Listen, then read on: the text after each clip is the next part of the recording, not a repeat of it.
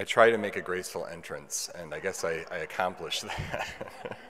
Good morning and welcome to Grand Rapids First United Methodist Church. We are certainly delighted that you have joined us for our in-person worship, as well as if you're joining us virtually, we welcome you either way. We are worshiping, if you're worshiping with us in the sanctuary today, a couple of things to note.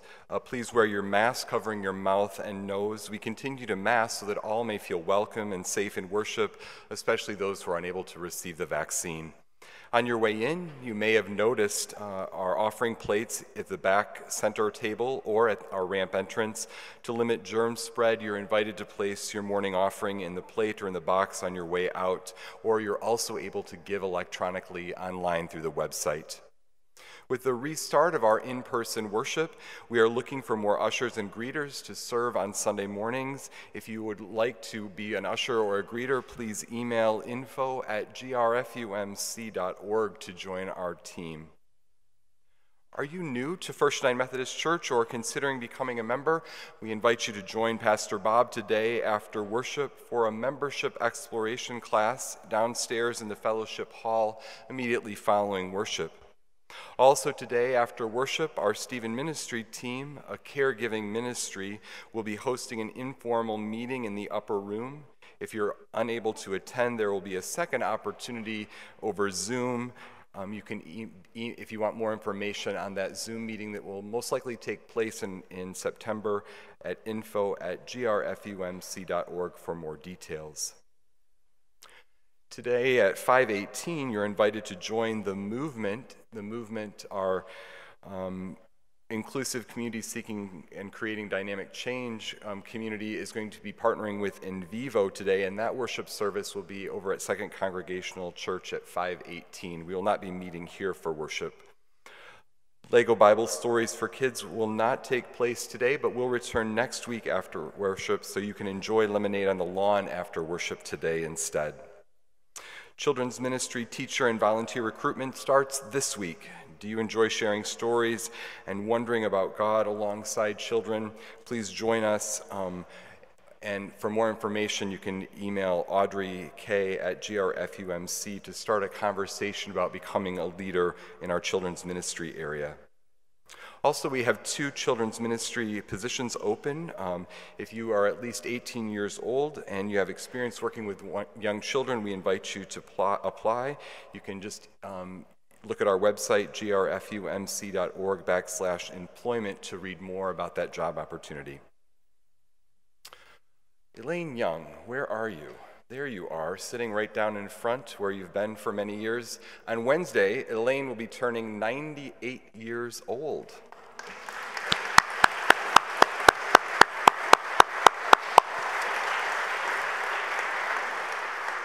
If you're new, maybe you haven't met Elaine. So Elaine, why don't you just raise your hand so we can see you down front there. There she is. As we settle into our worship time, I invite you to keep the following individuals and families in your prayers: for Don, for Kathy, for Paul, for Pat, for Lois, for Rick, for Carl, for Peggy, and for Connie, as well as we continue to keep in our prayers our sister church in Cuba, and our prayers are with the family and friends of Mike, who was killed in the Heartside community last night. As we settle into worship, may the Spirit move as it moves in this place and be among us.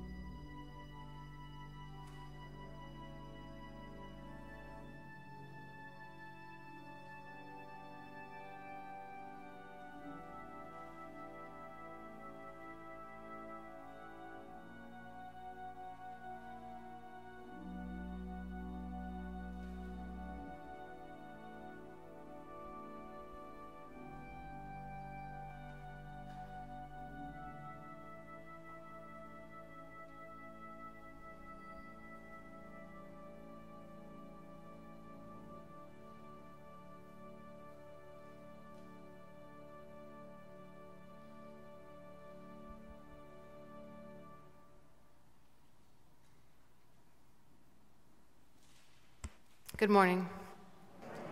I invite you to join with me in our call to worship. Welcome to all who have come to worship in search of something. We have come to seek the living God. Happy are those who follow the path toward God, with God's best plan for creation to live in community. We do not walk the path Godward alone. Today, may we seek and find the presence of God in our lives. With faith and hope, let us worship God.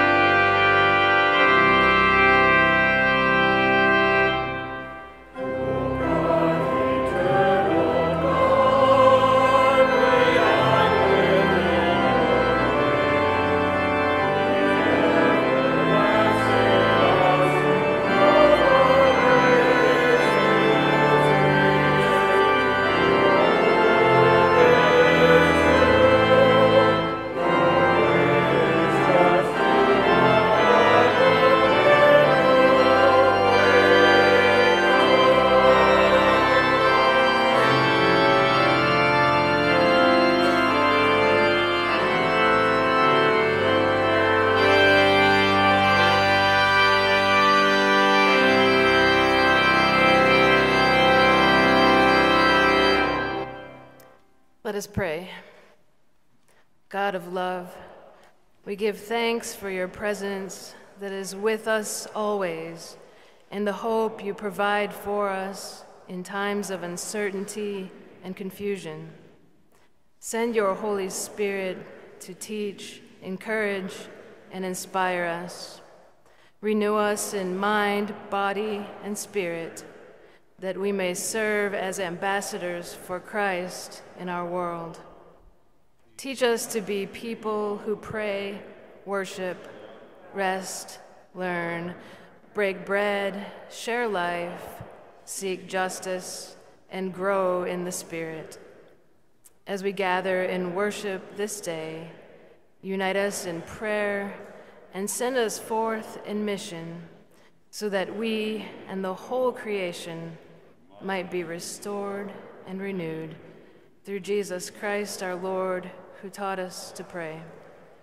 Our Father, who art in heaven, hallowed be thy name. Thy kingdom come, thy will be done on earth as it is in heaven. Give us this day our daily bread, and forgive us our sins as we forgive those who sin against us. And lead us not into temptation, but deliver us from evil. For thine is the kingdom, and the power, and the glory forever. Amen. You may be seated. Our first reading is Psalm 16. Protect me, God, because I take refuge in you. I say to the Lord, you are my Lord. Apart from you, I have nothing good. Now as for the holy ones in the land, the magnificent ones that I was so happy about, let their suffering increase because they hurried after a different God. I won't participate in their blood offerings. I won't let their names cross my lips. You, Lord, are my portion, my cup. You control my destiny. The property lines have fallen beautifully for me. Yes, I have a lovely home. I will bless the Lord who advises me. Even at night I am instructed in the depths of my mind. I always put the Lord in front of me. I will not stumble because God is on my right side. That's why my heart celebrates and my mood is joyous. Yes, my whole body will rest in safety because you won't abandon my life to the grave. You won't let your faithful followers see the pit. You teach me the way of life.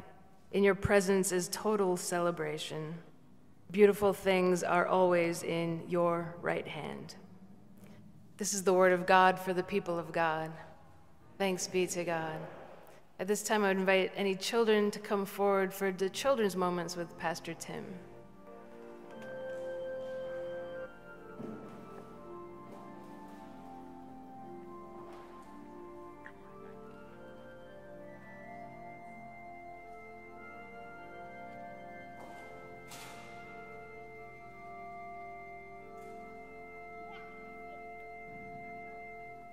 Good morning. Good morning.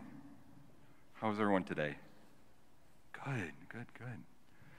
So there is a song that I hope you can help me with. It goes like this. Jesus loves me, this I know. Do you know that one? You know that one when you were 4?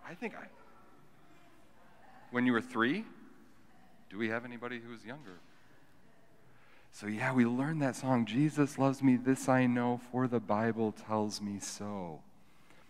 What do you know about Jesus? What can you tell me about Jesus that you know? Yeah, what do you know? He was God's son. Yeah, he was born of Mary. He's God's son. What else do we know about Jesus? We know that he loves us, right? That's what the song tells us, and that's what the Bible tells us too. So this song that we learn also tells us about how God cares for us. So God loves us in Jesus. Do we know anything else about Jesus? I think that I'm kind of a sideshow here, and that's okay. That's good. That's good. I think this area is so great because it gives us a lot of activity to work with and play with and create, and I think that's what God invites us to do each and every day, to create something out of what we're given. And so we know that we are loved by God, and we know that Jesus loves us very much. And look at that. This is what happens every day, right? That's what I thought. It's so beautiful. It's so beautiful. All right, let us pray. Let us pray. Gracious God, we thank you for children who teach us how to create, who teach us how to love.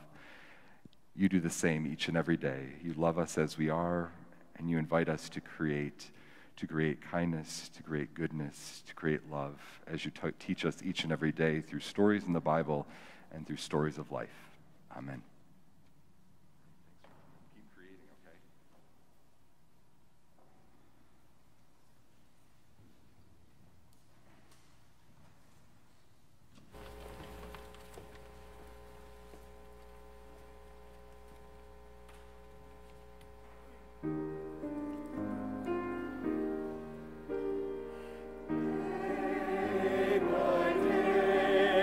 Dear Lord of these 3 things.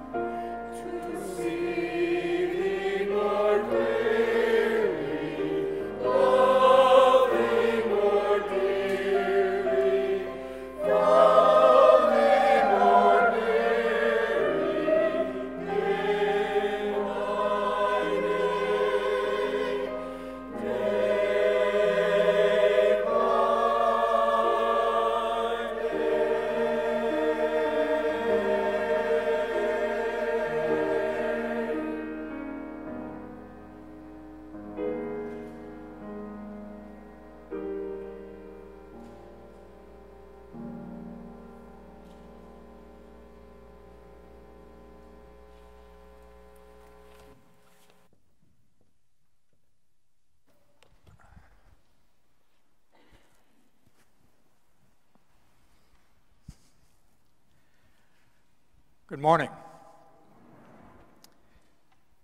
I ask you to hear a word from the Lord from both Jeremiah and Matthew. From Jeremiah. This is what the Lord says. Stop at the crossroads and look around. Ask for the godly way, and then walk in it. Travel its path, and you will find rest for your souls. And then from Matthew chapter 16. Jesus said to his disciples, "If any of you wants to be my follower, you must turn from selfish ways and take up your cross and follow me. If you try to hang on to your life, you will lose it. But if you give up your life for my sake, you will save it. What do you benefit if you gain the whole world but lose your own soul? Is anything worth more than your soul?" And then some quotes that I wish to share with you as we begin our thinking together. The first from John Maxwell, who said, "Life is a matter of choices, and every choice we make makes us." Elizabeth Kubler-Ross, "I believe that we are solely responsible for our choices, and we have to accept the consequences of every deed, word, and thought throughout our lifetime." And then from that famous author, Anonymous, "Everything in your life is a reflection of the choices you have made. If you want different results, make different choices." And finally, from Nelson Mandela, "May your choices reflect your hopes and not your fears." Will you pray with me? In the course of our busy lives, Almighty God, you grant us times of rest and spiritual refreshment. Grant that we may use such times as these to perceive the way in which you are calling to us, and then grant to us the strength and the courage to pursue those things until we accomplish them. In these moments of prayerful listening and thinking and planning, we ask that you will open our eyes, open our ears, open our minds, that we can discover more completely who you are and what you are calling us to be and to do. In the name of Jesus we pray. Amen.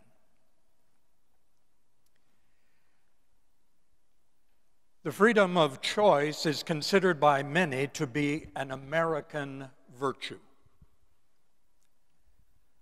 People who live and work in any democratic society similar to ours, they all protect and defend their right to choose.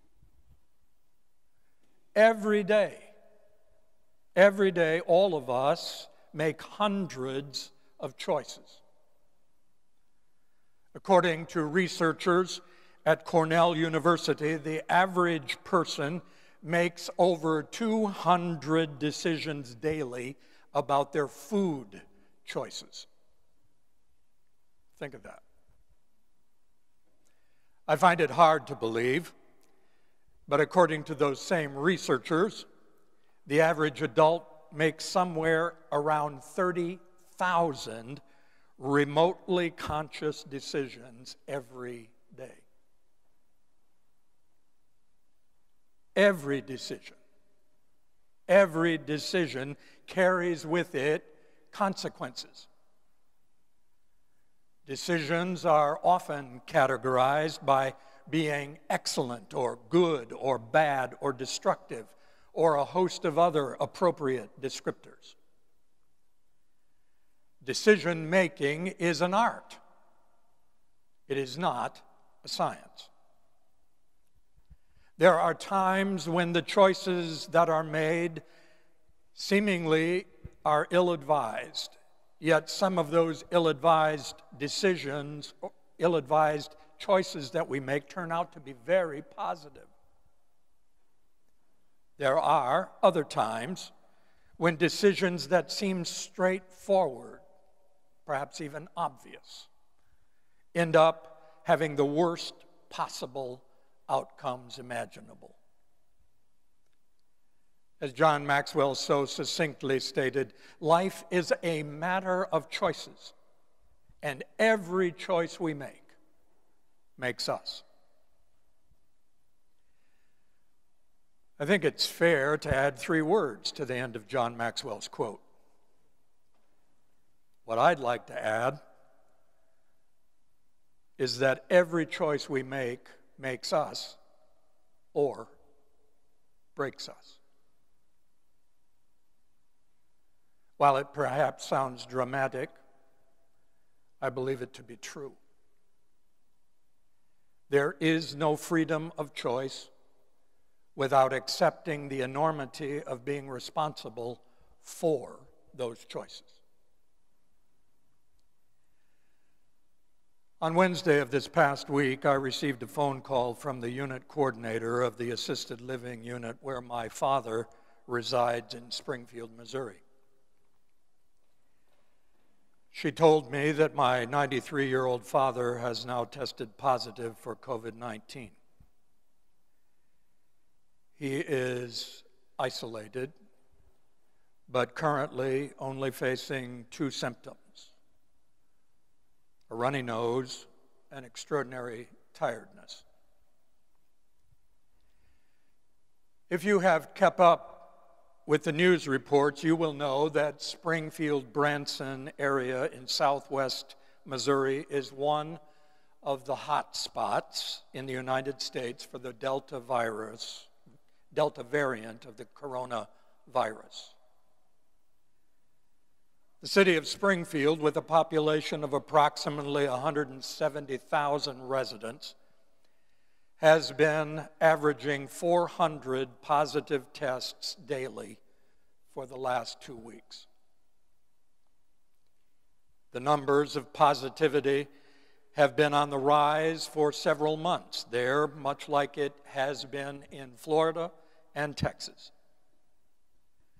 The critical care units at the 2 major medical centers in Springfield are at maximum capacity, with over 100 patients on ventilators in each of the 2 hospitals.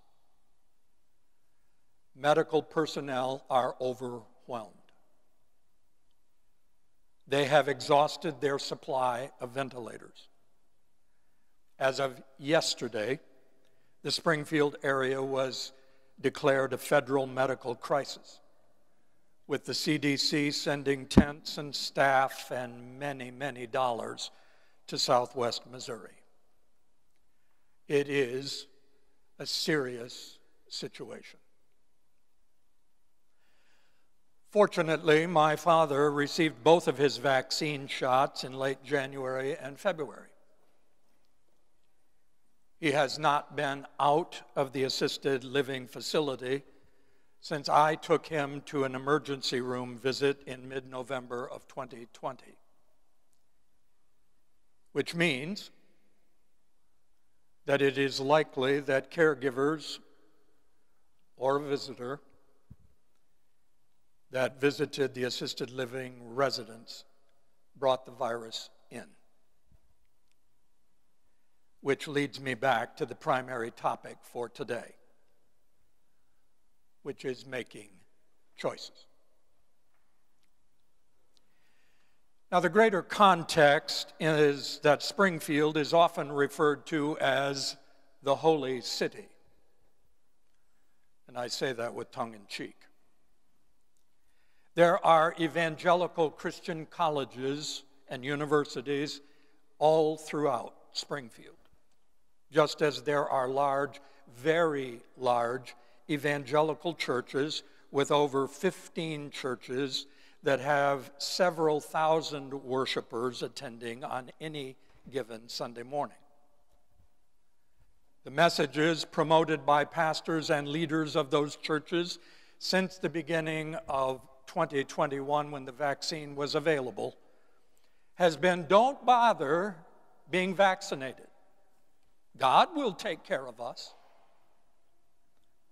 The virus and the vaccine are a hoax, they promoted.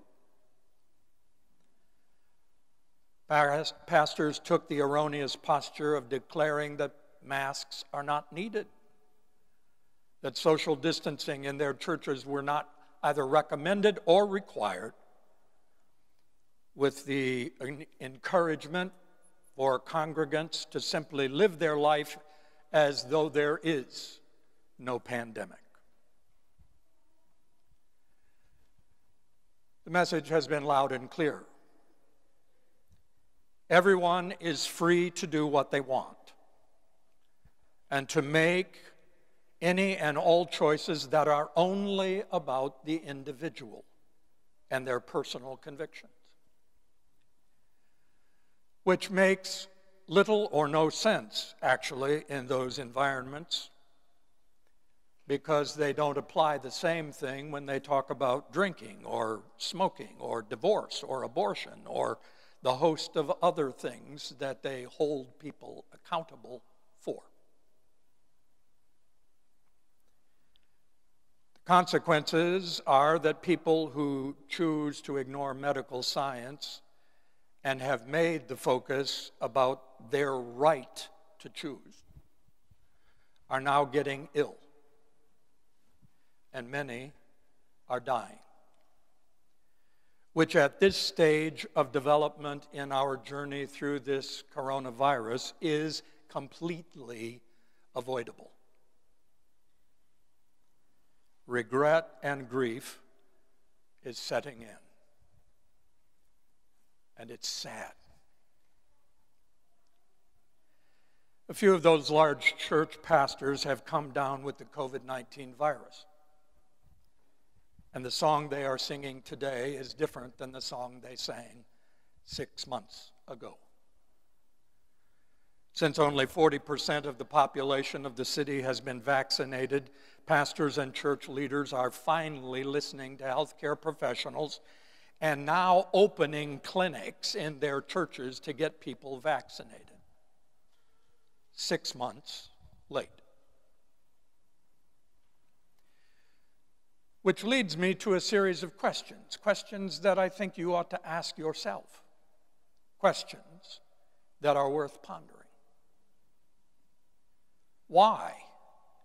Why has it taken so long for people of faith to lead with responsibility? What is it that has hindered spiritual leaders from making wise and responsible decisions for the greater good of their people? What is it? What is it about Christian decision-making that has become so focused on the political climate of the day rather than being lovingly proactive with responsible research, consultation, conversation, reason, and making every choice based on the greater good?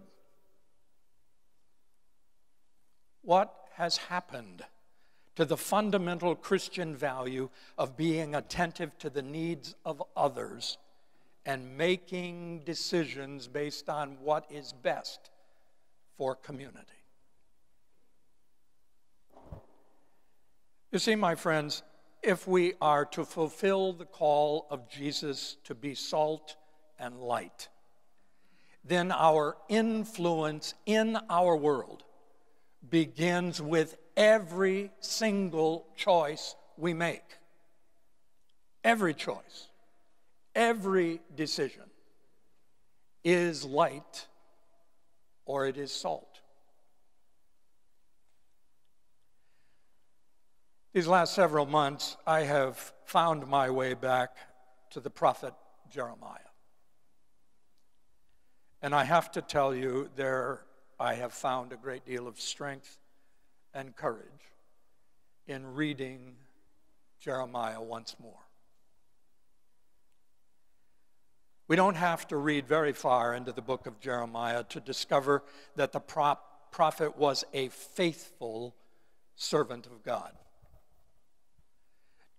Jeremiah loved God and he loved the people that he was called to serve. Jeremiah was transparent with the people because he was emotionally connected and engaged with them.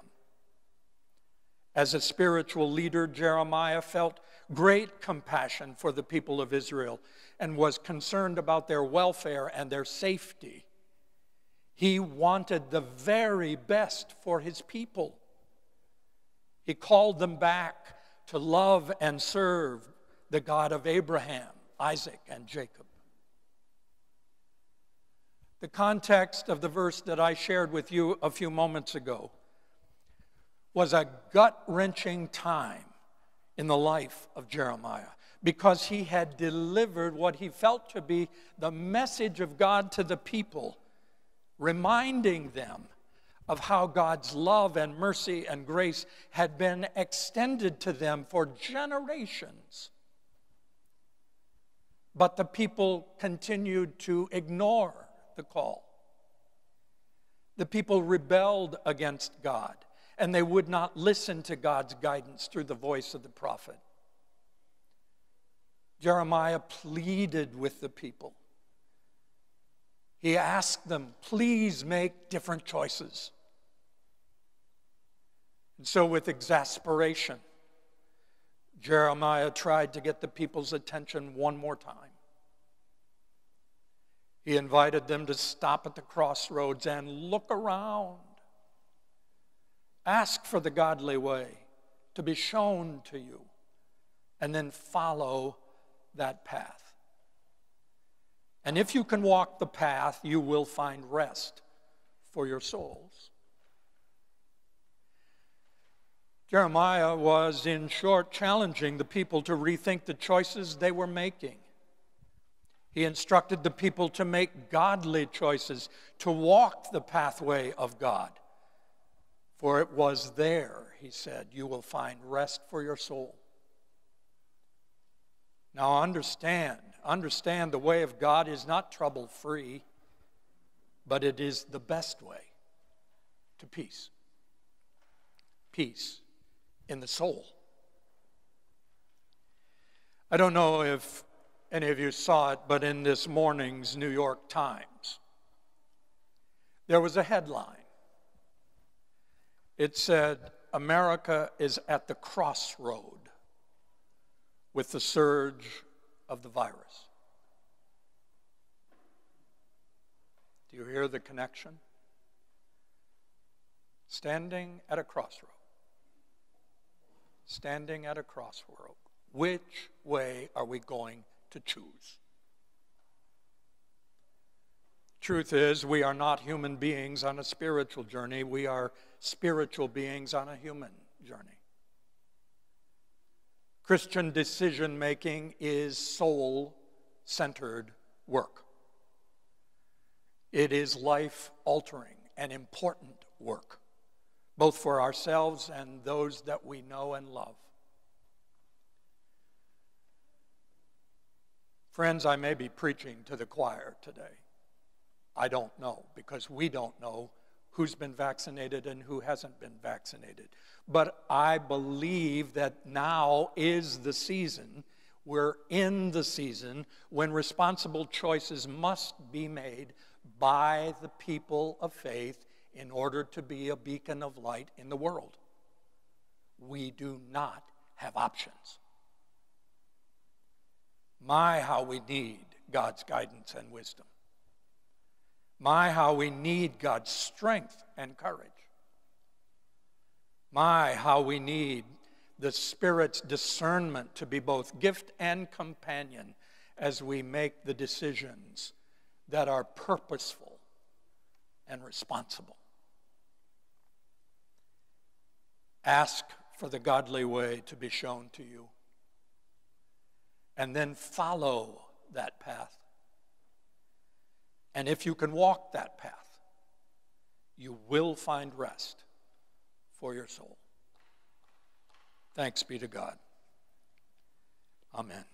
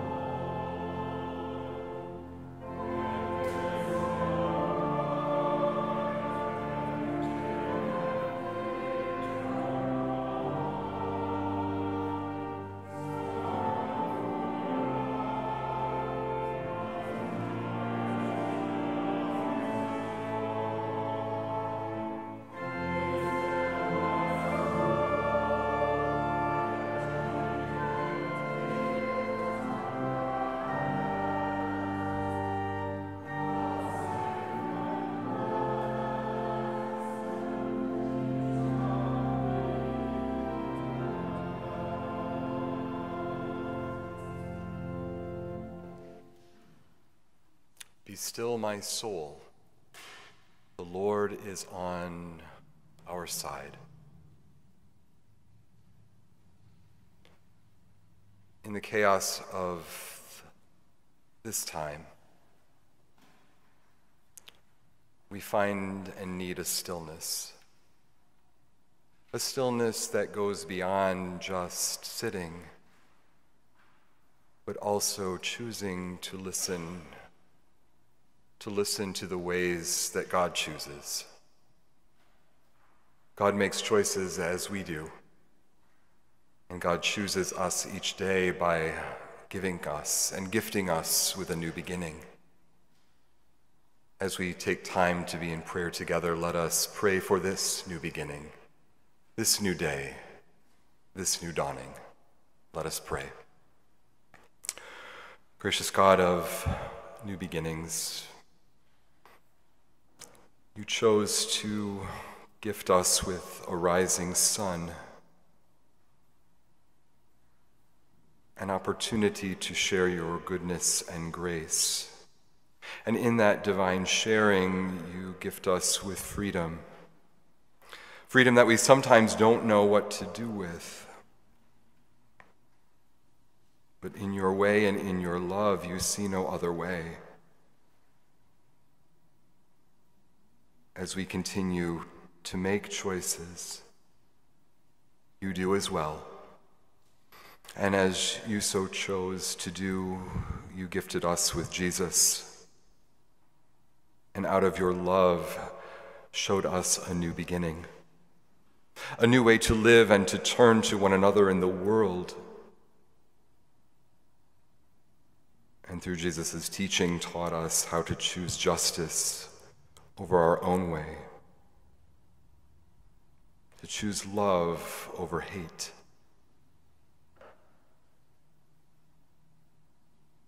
to follow, not our own ways, but to follow in your way, so that your will may be made known in the world.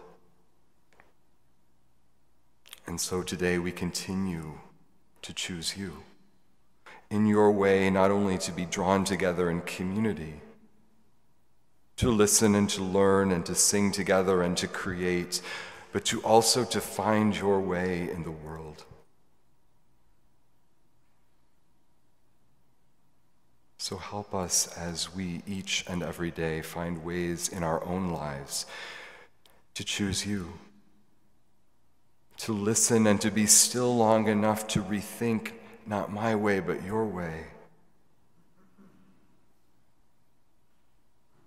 And in our thinking, may we be transformed by the heart of your love. Continue to be with us in our journey from this place, O God, and into our week, as we try to make our way through all that is going on around us. May we see the glimpses of your choosing, the laughter of children, the creation that is in full bloom, the joy of the struggle of working for what is right, and to also listen to what is going on around us right here in our own community and help us to find ways to lead through our actions. Hear us as we live, O God, and help us to hear you as you connect with us. We pray all this in the name of Jesus. Amen.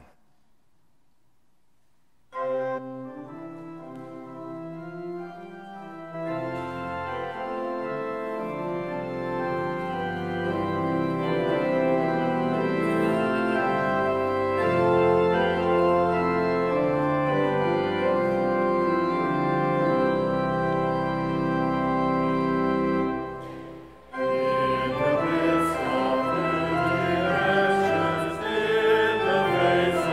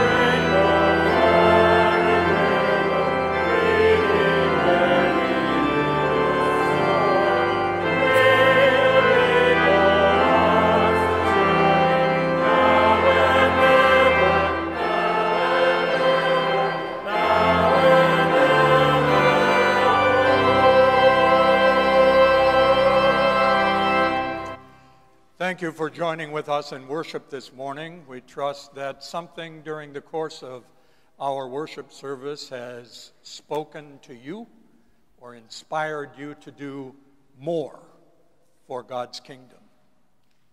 You are someone who carries a piece of good news into the world. Every decision that you make, every single one, is a representation of the God that is at work in you. So go from this place renewed in your spirit, eager and ready to serve Christ in all you do, say, and think. Thanks be to God. Amen.